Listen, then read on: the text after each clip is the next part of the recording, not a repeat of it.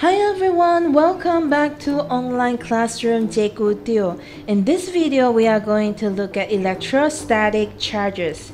Have you ever had this experience when you reach out to grab a grocery trolley? There is a spark. You got electric shocked. What happened? Okay, what happened actually is there is a transfer of electric charges between our body and the trolley that has static electric charges. These static electric charges are known as electrostatic charges. Well, first of all, we have to know that electric charges has two different types. They consist of positive charges and negative charges. Positive charges is known as proton, whereas negative charges is known as electron. Well, when two same kind of charges come together, they don't like it. They will push each other away. So same charges repel each other. Repel means push away, okay? But when a proton meets an electron, now they are different. When they are different, they attract each other, meaning they will move towards each other. They become friends. So remember this concept. The attraction and repulsion. Attraction meaning they come together. Repulsion means they push each other away. So the attraction and repulsion between the electric charges are known as electrostatic forces. Well, when two different types of objects rub together, there must be some kind of friction between two objects, okay, for this to happen. Electrons can run from one object to the other. Okay, only the electrons can move. Remember this.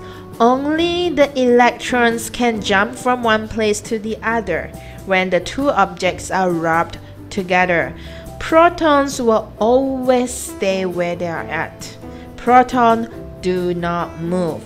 Remember that. That is very important. So, an object is neutral when they have the same number of protons and electrons. Just like this diagram here, we have 5 protons and 5 electrons. So they are the same number. It is neutral. But just like I said just now, the electrons can run, right? The electrons can move, can be transferred from one place or one object to the other. And this object obviously has some electron coming in. See, we have 1, 2, 3, 4, 5, 6, 7. We have 7 electrons and 5 protons. Okay, the protons do not move. So this object has gained electron. It receives some extra electron. When you have more electron compared to protons, what happens? This object becomes negatively charged. And this poor object here loses electrons. The electrons run away. See, only 2 are left. There are 5 protons and 2 electrons. So when one object loses electrons, electrons run away. What happens is that object becomes positively charged because now we have more protons. So let's look at this one activity. We will need a piece of woolen cloth and a comb and some shredded paper, meaning you tear up a piece of paper, make them into small pieces and leave them on your desk. What we do is we will rub the comb with the woolen cloth. So remember, when two objects rub together, the electrons can move. So in this case, the electrons actually move from the woolen cloth into the comb, and now comb receives electrons. Okay, the comb receives electrons, which means this comb has become negatively charged. If we bring the comb close to the shredded paper earlier, the papers will be attracted to the comb. It's as if a magic happened. This paper suddenly got picked up by the comb on its own. So what happened here is because there is a force of attraction between the positive charges. Remember, these papers, they are still neutral, but there is proton in them. Okay, so the protons here are attracted by the electrons, the excess electrons that is on the comb, because now the comb is negatively charged. That is what happened here. Okay, well, how do we know if something is charged, whether it is neutral, whether it is positive or negative? We cannot see with our eyes the protons and neutrons. Well, there is a device called electroscope. Electroscope is a little device that we can use to detect the existence of electric charges of an object. Meaning we can use this little gadget here, the device here, to find out if this object is neutral or it is charged. It looks something like this. So what happens is if we bring a neutral object near the electroscope, nothing happens. At the bottom part of electroscope, you will find the gold leaf. They don't move if the neutral object is brought to the electroscope. However, if you bring a positively charged or negatively charged object near the electroscope, what happens at the bottom of electroscope? The gold leaf diverges. Diverges means they open. Okay, the gold leaves open. Because of the same charges, they will repel each other. What do you mean? Let's take a look one by one. If you bring a positively charged object near the electroscope, well, this is positive here. Okay, that means there are lots of protons here without enough electrons. The electrons from the bottom will run upward. Remember, electron is the active one. It will run, it will move. Okay, so the electrons get transferred from the gold leaf upward towards the object, the positive object. So when that happens, at the bottom here, the gold leaf, both of them become positively charged. So if this is positive and this one is also positive, they become the same kind of charges. They don't like each other. They will push each other away. They will repel. That's why the gold leaf will diverge when you bring a positively charged object near the electroscope.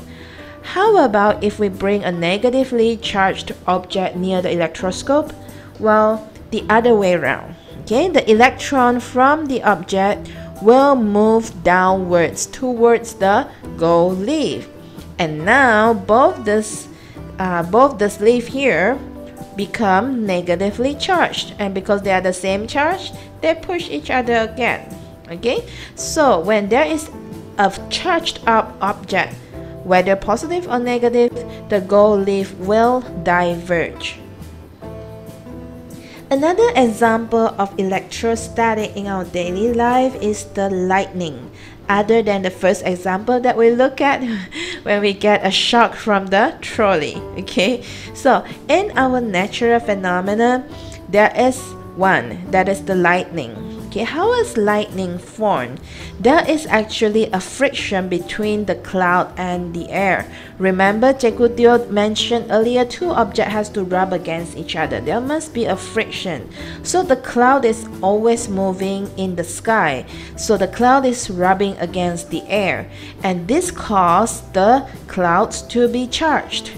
And what happened is, say there are electrons here, they become negatively charged.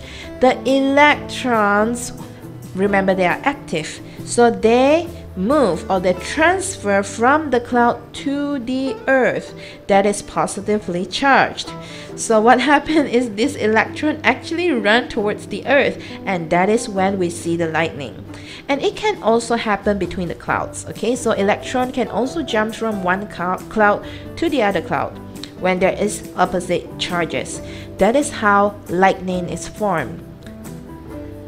Well, if the electron on its way to the earth strike a building, I don't want that to happen. None of us would like that, right?